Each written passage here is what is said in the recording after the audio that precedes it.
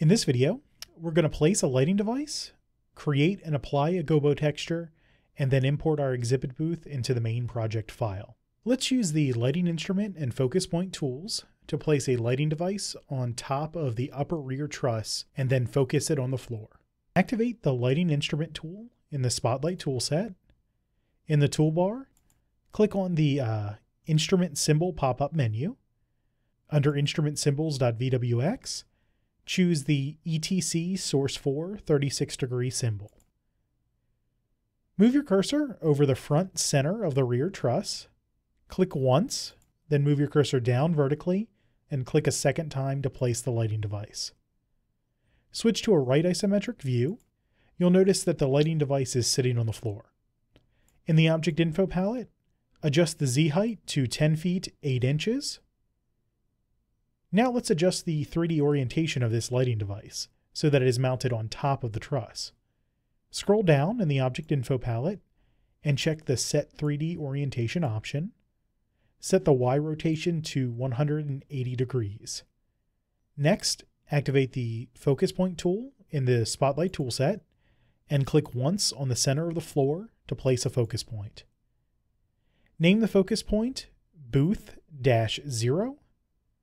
Set the height to 1 inch and click OK. In the Object Info palette, set the focus point shape to Standard 2D. Now right-click or control-click on the lighting device and choose Focus Instruments. Choose Booth-0 and click OK. Now we will use the Create Gobo Texture command from the Spotlight menu to create a Gobo texture for our light. You will need the VW logo image file from the download section located below the video. Go to the Spotlight menu and under Visualization, choose Create Gobo Texture. Name the Gobo texture VW Gobo and then click the Edit Texture button.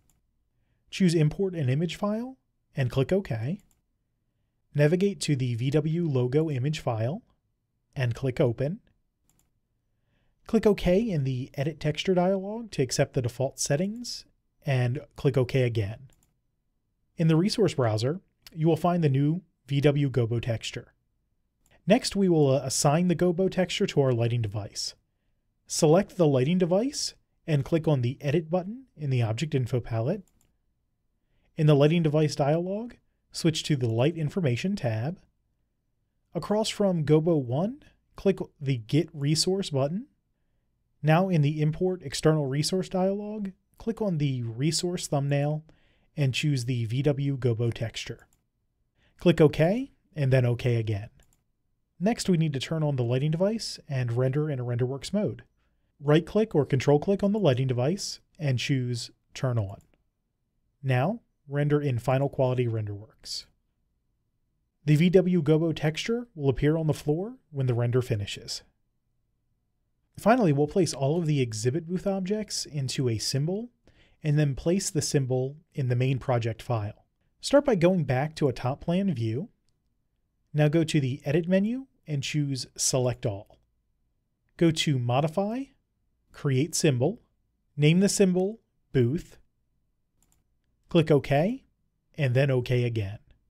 We now have a booth symbol that can be accessed through the resource browser. Now let's go ahead and import the booth symbol into the main project file and place the booth in the Paris foyer. First, we will need to go back to the main project file. Go to the File menu and choose Open. Navigate to your project file or open the main project file found in the Download section below the video. In the resource browser, the Files pop-up menu should display the name of the file with the exhibit booth.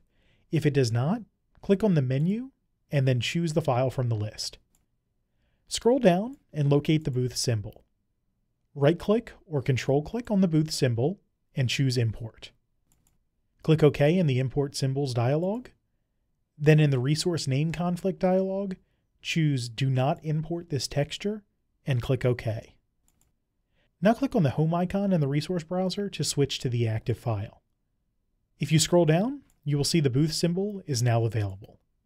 Before we place the booth, let's close a couple of the doors in the foyer. Select the middle and right doors in the foyer. In the Object Info palette, under Visualization, uncheck Show 3D Open and set the angle to 0 degrees. Double-click on the booth symbol in the resource browser. Now place the booth as shown. Switch to a left isometric view, render in OpenGL, and use the flyover tool to center your view over the booth. You will notice that the booth is sitting below the surface of the foyer slab. So with the booth selected, set the Z height to 2 inches in the Object Info palette.